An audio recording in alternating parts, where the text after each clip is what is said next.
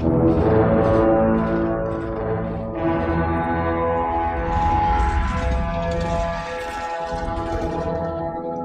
Rhino Nation! Andy, hopefully I did not scare you with that one. Yes, it is rough here with Rufflestiltskin this time. And I know it's taken me a couple days to get this recap going. It ended, late Sunday, and then Monday, power outage here. So no way could I do a recap. However, today, we are going to check out some cool attacks, and one that is going to blow you away. So let's go ahead and just get into it. This is Week 3, Season 9, Silver Sharks versus Warbies. So let's see what happened. We're 0-2. Can we get our first win? Yes! And look at that, 73. Guys, way to go on this one. I'm really proud of everybody. You know, it's hard when you start the season off losing 2 and, you know, struggling to get going. But you can see that we killed it on the 14s and the 12s. This time we left a 111 and 113. So great job, guys. I'm super proud of everybody for working together and really trying to, you know, do what they can to, you know, get us a win. And look at this. We got a couple 6-packers. We had Hawkeye. Who else did we have? Drumsticks. Well done. Drumsticks, aka Andy.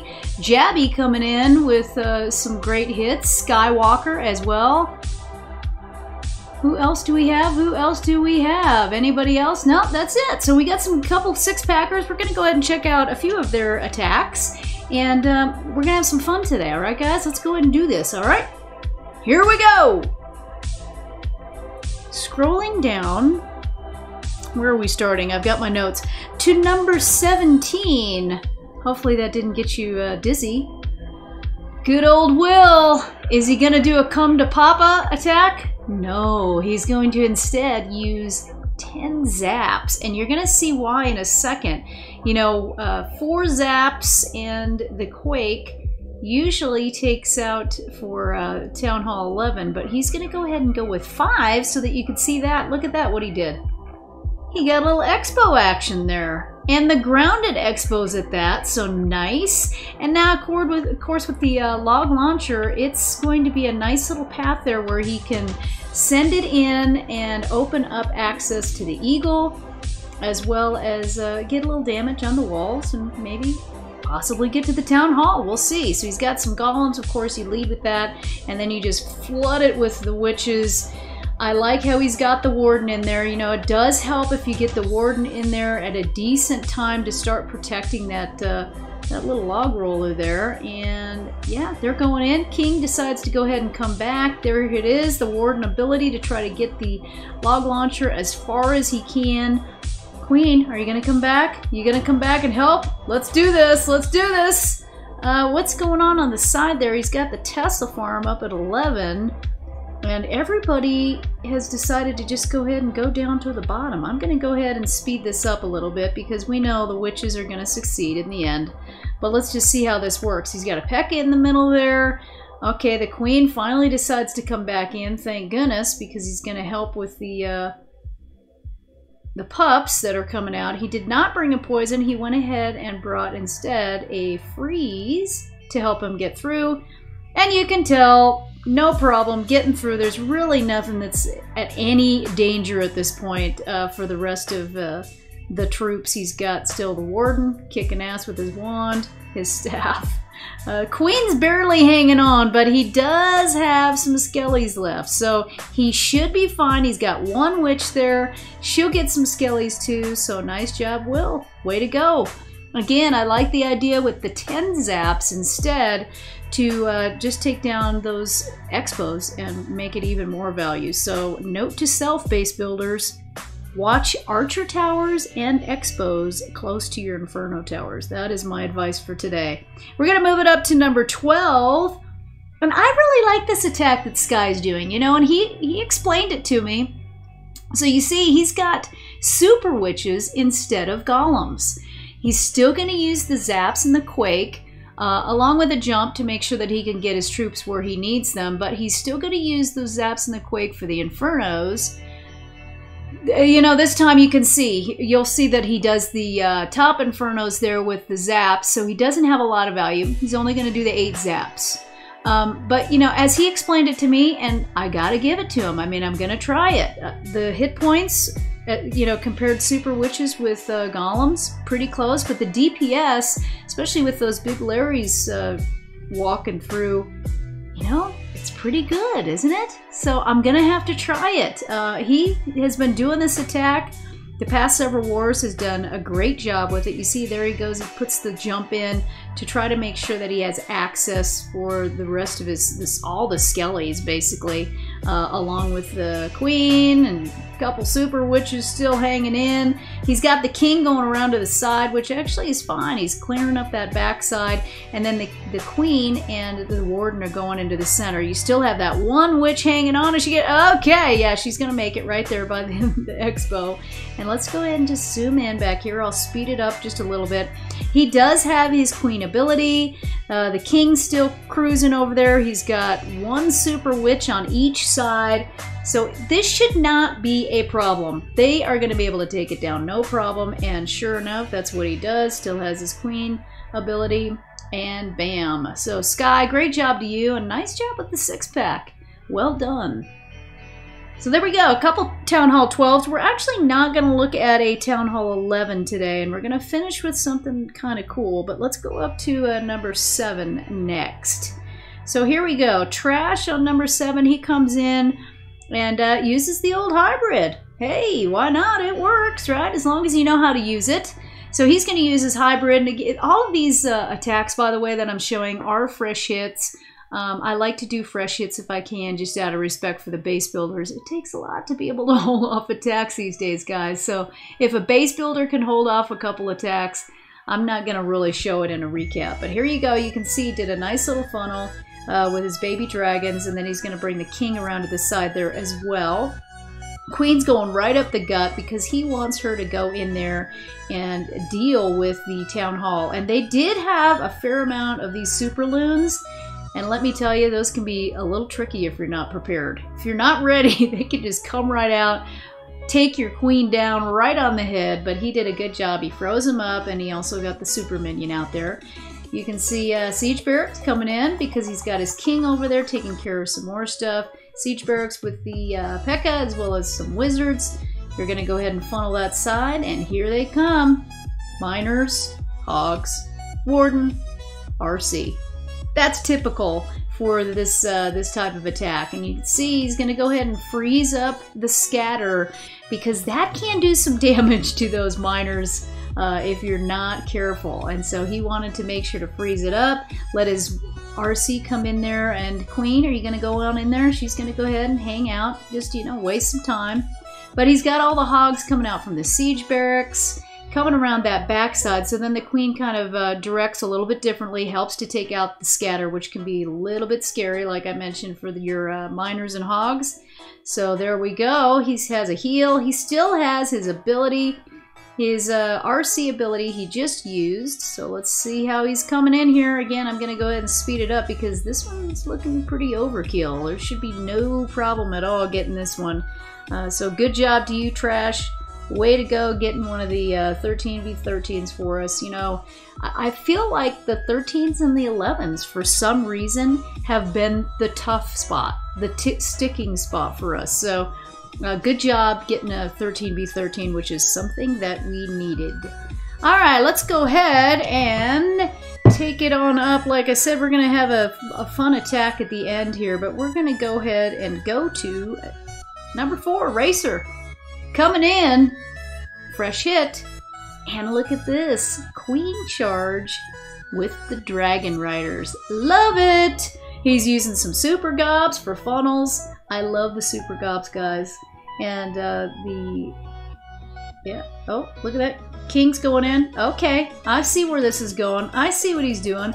He used a Super Wall Breaker right there, and then he's going to do one more just to make sure to get the King in and take down that whole compartment. Nice. And I learned that from you, Andy. You know, for a mortar, you do 1 loon and a minion. Like it. Thank you for the lesson. All right, what else do we got here? We've got the queen, and the queen kind of hanging on by a thread. He waited a little while to make sure that he had all the things down that he wanted before he put the healers in, you know, counting on the golden unicorn to save her. And look at this. He's using the log roller to go ahead and take out the space, or the log launcher, lava launcher, whatever you want to call it, the double L, to take out some of the defenses, as long as just go ahead and make way for the queen to go right in the side. I love that. Here comes a rage. So right now she's pretty much kicking ass. Coming in, look at that, interesting. He has the Dragon Rider and loons coming out of there. All right, I'll bite, I'll watch, I'll go for it. And then he's got them, the Dragon Riders with, of course, the Warden Beat with support, along with some loons. Nice job on the freeze there, because that can be a little dangerous, a little dicey. The queen is stuck in the tornado trap, and then she's trying to handle the ice golem, but is she gonna make it? Oh, last minute invisibility spell for the win. Good job. And here come the Dragon Riders trying to take care of the other side. This is looking pretty good. I'm liking how this worked out for him. He's got minions behind for cleanup. And don't you just love the look of those minions? Look at how cool they look, the Town Hall 14 minions. Love it! Alright, he's still got his Warden ability, so it should be coming up. There we go, just in time, just what I figured. To make it through the Town Hall poison, and this one's over, folks. He has a freeze, he's got the queen, he still has way too many Dragon Riders for this base to hold on. So nice hit, Racer. Well done. AKA Randy, or Andy, as we like to call him. Randy's the old school Andy name. So, good job, Andy.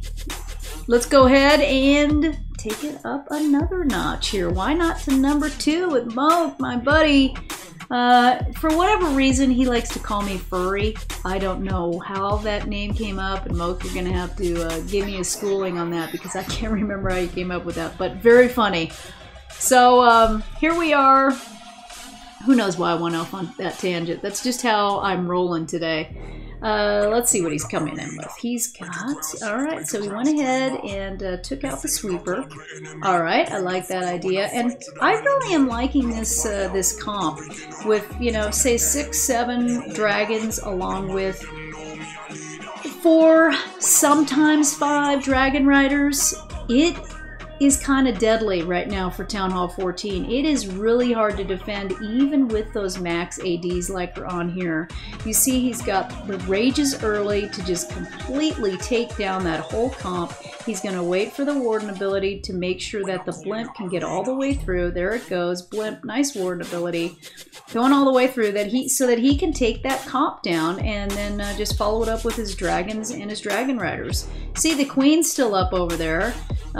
She should be able to handle that IT. Let's see, Inferno, yep, and of course he's going to send in the RC to help out, so why not? That worked out great. He still has a freeze, still has a super wall breaker. Not sure that that's going to come in handy. He was probably expecting to use it somewhere else, maybe the Queen to last just a little bit longer than she did. But it's still looking okay. He's got, what, 3 Dragon Riders down there, 3 dragons.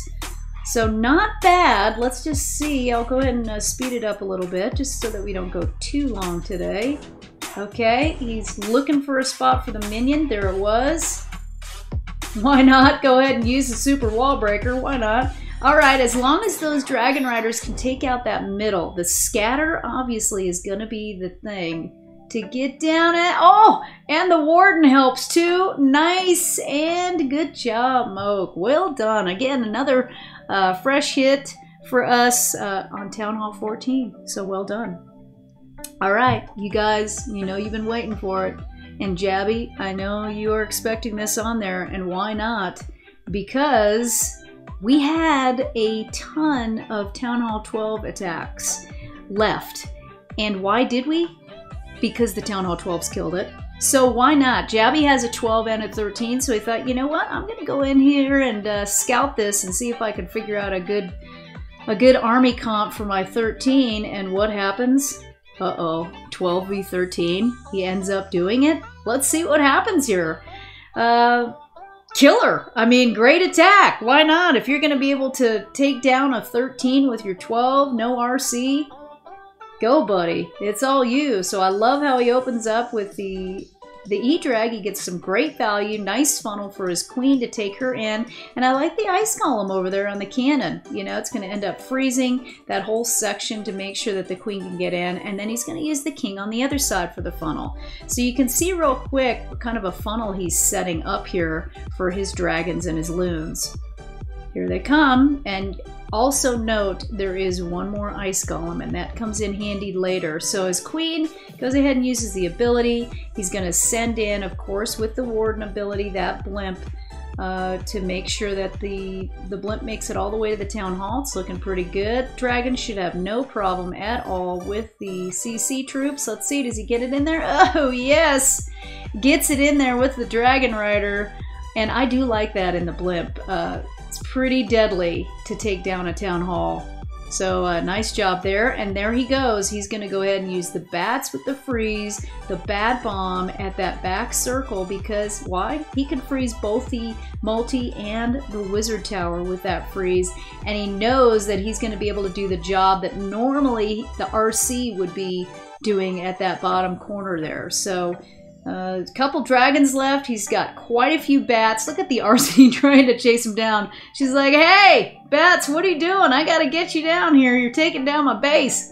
What's happening? What is happening? The bats are still making it, and we've got a couple dragons. It gets a little scary here at the end. But again, this is a 12v13. What do you expect? Oh my gosh, how much? Okay, not bad on the health. The dragon's about half. Okay, so he's got a fair amount of health there. Let's see, can the dragons take down the RC? Oh no. Oh, no, please say it isn't so. And she does. She takes the dragons down. So now as we're watching, we're thinking, oh, it's going to be a pity if he doesn't get this. Look at the bats are taking forever. It's one of those where you're just waiting, but look at how many bats. And the RC doesn't have much left, so she is not gonna make it. Sorry, it's over. Great job, Jabby. Pretty impressive. And I'm telling you, he's been using this drag bat with his 13 and having a lot of success. So it's a great option right now for 13. I'm going to start trying it. I've been using a lot of the Dragon Riders at 13 as well, but I'm going to give it a shot. So guys, good job to you. Silver Sharks taking in the win. Yes! And we're making a comeback. We're 1-2. We've got another war coming up this weekend, so we'll be heading in for week 4. And I think that's all I have for you today. So hope to see you next time. Have a fantastic week. And until next time, peace.